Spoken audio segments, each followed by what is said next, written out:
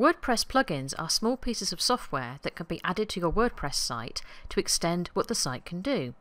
There are plugins for almost everything, from social media sharing to improving the security of your site to giving you data about how many people visit your site and search engine optimization.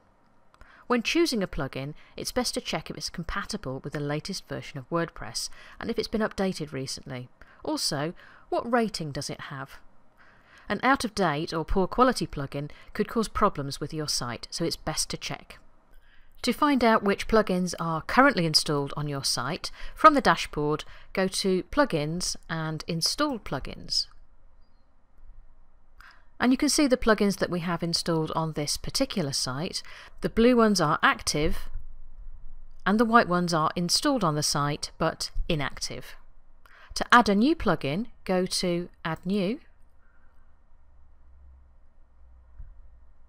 and then you can see featured plugins, popular plugins, recommended and favourite plugins. Alternatively, you can upload a plugin. That may be useful if you've purchased a plugin rather than getting one for free from the WordPress plugin directory, or you can go straight to the WordPress plugin directory at wordpress.org/plugins.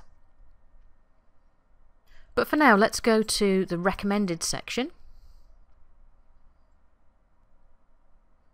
And we're going to install an SEO, a search engine optimization plugin called Yoast. So let's go to Install Now.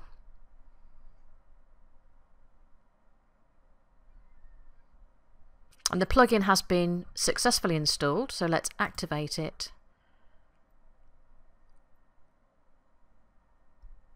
And then depending on the plugin, you may see a quick tour or some help files to help you get started. This particular one comes with the tour, which we'll leave for now and close. And then if you look on your navigation menu, most plugins will give you a new item on that menu, and that's where you'll control your plugin from.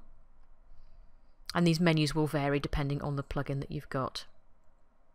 If at any point you want to inactivate the plugin or you want to completely remove it, then if you go to Plugins and Install Plugins, you'll find it in the list and you can deactivate it, and once you've deactivated you can delete it.